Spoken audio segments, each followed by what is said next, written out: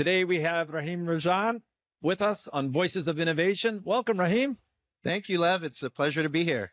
We're going to get right into it. Voices of Innovation invites big thinkers with bold ideas who are here at the ASU+GSV Summit to talk about the influence of technology in today's society and our future of education. I'm your host, Lev Gonick from Arizona State University. Let's jump in. We know that AQL Labs is the new venture we're going to get into, the new work that you've done. Most of this audience is going to know you from your life and times at the Bill and Melinda Gates Foundation. As you think about the moment that we're in, what in your mind is the value for innovators and for educators to be thinking that far in advance? Look, I think the biggest opportunity we have in front of us is educating, and I want to say the billions, not educating the millions, but educating the billions. There are billions of people across the globe that don't have good access to high quality learning experiences, upskilling experiences, professional development experiences. And I think as a learning community, as the innovators in the industry of education and learning, we have a profound responsibility to meet the moment and to educate the billions. And I think technology is going to help us do that. And I'm not a techno progressive, naive about. No, you're not a techno optimist. You're a techno pragmatist. I've always seen that's where you live. Absolutely, absolutely. So when you think about that mission, the mission of engaging and educating the billions that's out there, yeah. As you see the next 10 to 20 years, take me down from 39,000 feet, a little bit closer to kind of where do you see the practical application, or where is the most important first set of moves, and maybe tie that into kind of what AQL Labs is working on. Look, I think there's a lot of optimization that still needs to be happening. So I think about us being in maybe the third or fourth decade of the innovation cycle with education technology. We are now entering this completely new paradigm with, intelligent machines, machine learning, advances in artificial intelligence. And I think what that unlocks for learners, but most importantly for institutions, right? I actually do believe, and this makes me a bit of a counterculturalist in our system, in our sector. I actually believe in the power of institutions, the power of community for learning. I think, institutions of learning play many different roles. Some of those are cultural. Some of those are about knowledge generation, research. But I think it's a huge opportunity for us to leverage these technologies to modernize and optimize the legacy institutions that exist.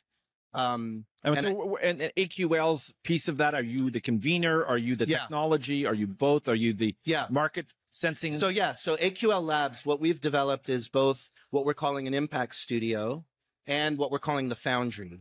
And the foundry practice is actually focused on helping post-secondary institutions essentially like modernize and up-level their digital infrastructure. On a global basis. Yes. Right now we're focusing in the United States because we're lean and scrappy. Sure. And that's kind of where we come from, both Amin Kazi and myself. But we have the global mind in view because the demand is actually global. It's not just in the United States. Right. And in some ways, I think what we have learned in the United States is still the vanguard globally, but we have a moral obligation to share those innovations globally. At the same time, we're seeing new institutions arise all over the world, and some of those institutions are developing best practices that we could learn and leverage, right? So that's the foundry, really focused on institutions and modernizing and improving those institutions.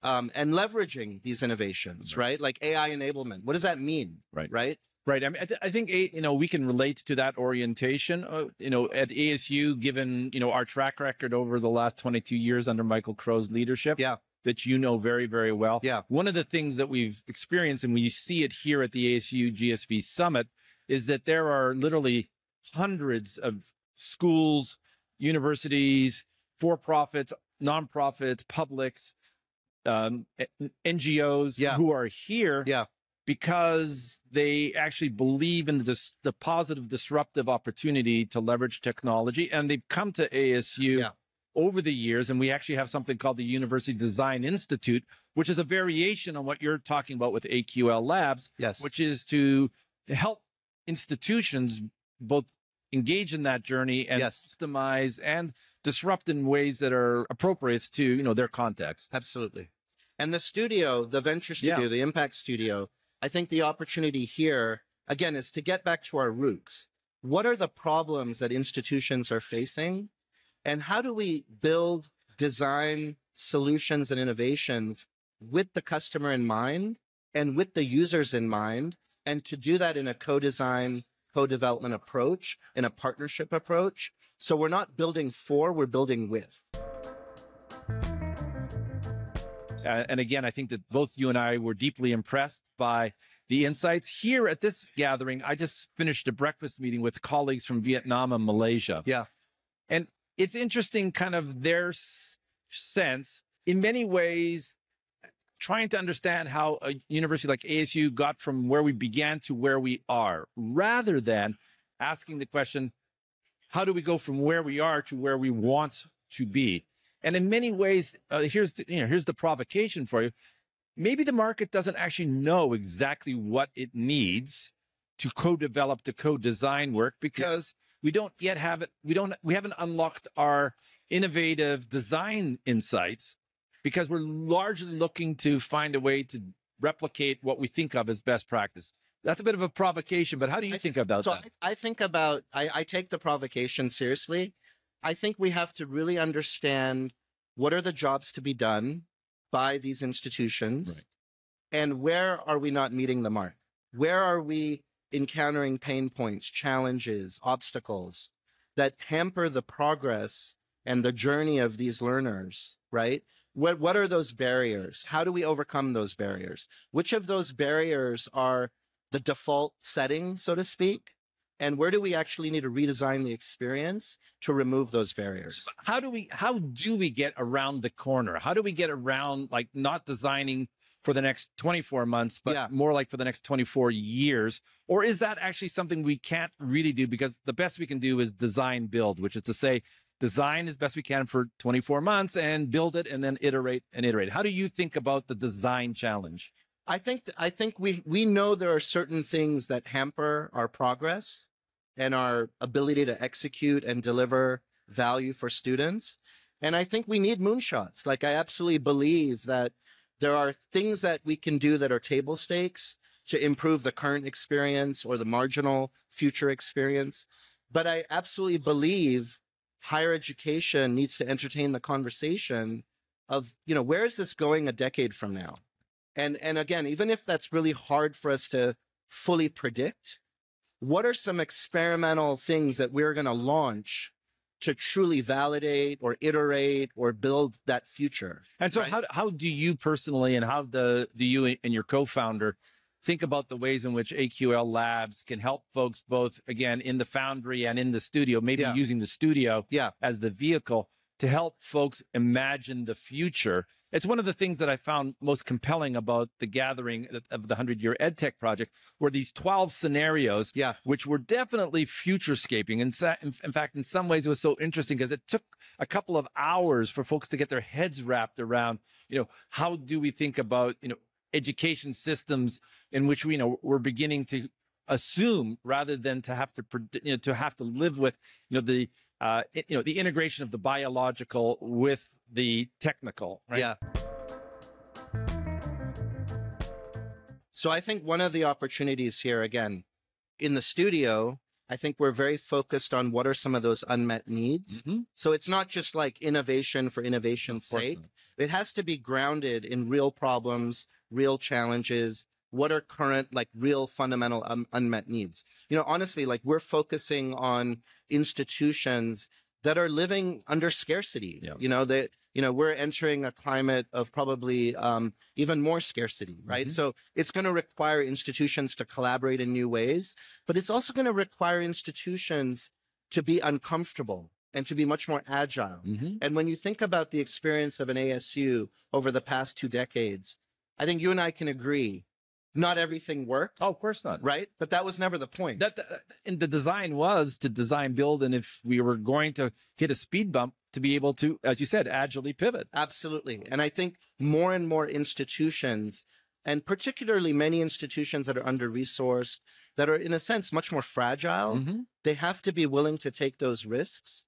And I one more thing I would say is, like, as we dream about that future, both in some of the dystopian scenarios, but even I want to say, like, I'm actually an optimist at I know heart. you are. Yeah. You know, I wouldn't be doing this work if I didn't believe in actually the moral value of what we have the charge in front of us. Like, we need a wide variety of institutions to invent that future and to be at the table. Yeah, right? I do think the insight that you offered around scarcity is worth us spending another minute on, because Yeah. I think that is one of the fundamental differentiators. You know, I've been in this space a very long time, and I don't think all institutions, certainly not institutional leaders, have fully internalized the difference between an abundance mindset Yes. and the scarcity mindset.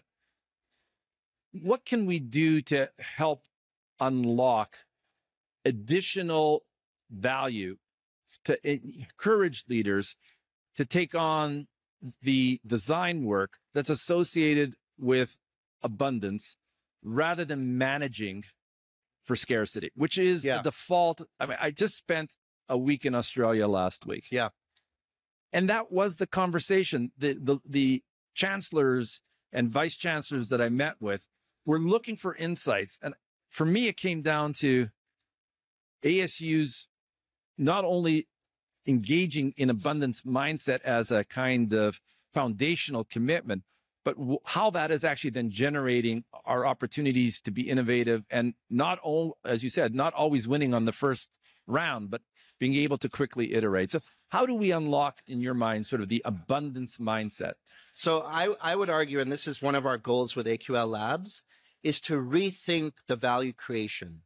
So institutions historically have been kind of the, you know, the romper room or the gymnasium where many of our technologies have been iterated, been developed, been designed, been improved. Right. And yet the equity and the value proposition to institutions has been unequal. Right. So how do we shift that? Right. How do we align the incentives so that institutions are actually investing in some of these companies that are experimenting on their behalf, and activating some of these innovators to work in a sandbox with many institutions? Do you want So to? it requires challenging some of the ways institutions have historically worked together, but also creating new value proposition on the investment side, on the value creation side, that keeps institutions at the center.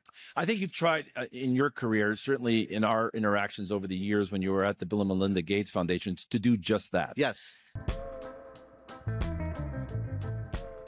Do you want to reflect on some of the scenarios, maybe one scenario where you think actually you advanced the ball, and maybe some general reflections on why that's so difficult? Because I don't think we are, as an industry, very good at it. Yeah. Even with the convening power of the Gates Foundation, even with the investment power, I think that it's interesting for me to reflect as essentially a co-designer of a number of those activities. Yeah.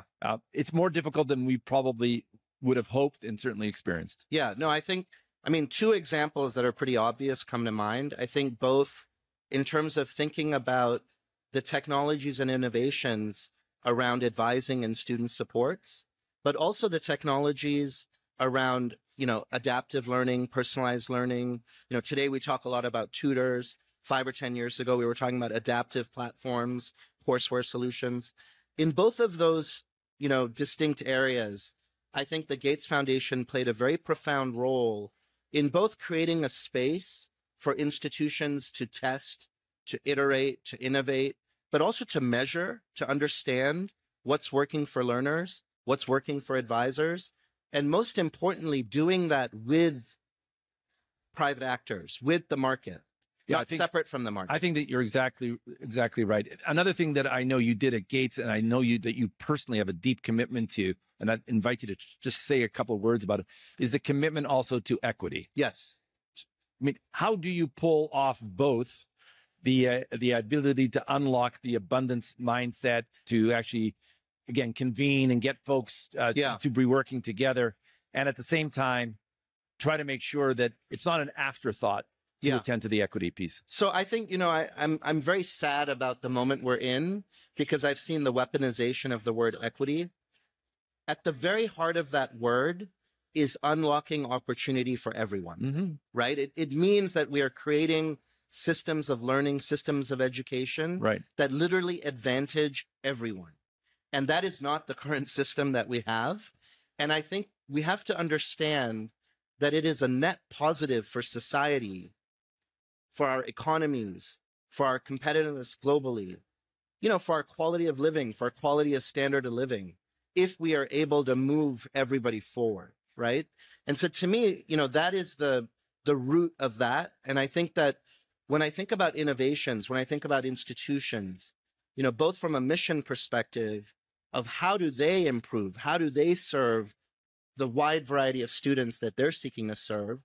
And, that diversity is only increasing. Right. But even if you're building solutions, right, especially now with technology, with AI, we have certain concerns about the data that's training these models. Like, how do we make sure we have representative data sets? How do we, make sure these models are responsible in a sense? I think we have an ethical, moral responsibility to build learning technologies that are going to serve a much broader, diverse population. Right. And I think that's also good for the market. Like, it's good for business, it's not antithetical to market outcomes. No, on the contrary, in many ways, if you don't understand the segmentation of the market, you're missing the market. Absolutely. Yeah.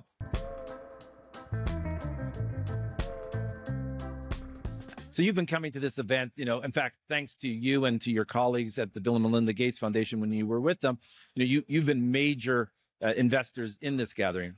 As we look forward 12 months and as we get together next year in San Diego, what is an example of one development, either through the AQL Labs experience or otherwise, that you're going to say, this is how we mark our progress along the journey? Yeah.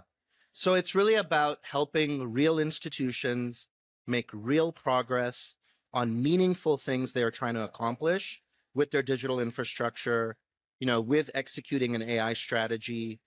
How do they source the most innovative innovations, or figure out where the gaps are, and how do we start to construct or co-design some of those solutions? So, I'm holding myself accountable. I want to come back in a year and I want to be able to say, okay, we literally helped this institution or this network of institutions achieve X outcome. Well, wishing you and your colleagues good luck at that. And we'll absolutely check in next year. In fact, we won't have to wait till next year because we're looking forward to working together with you. Awesome. Thanks for your time today, Rahim Rajan. Thank you. Thanks for being with us on Lev. Voices of Innovation. Thanks for your leadership. Absolutely.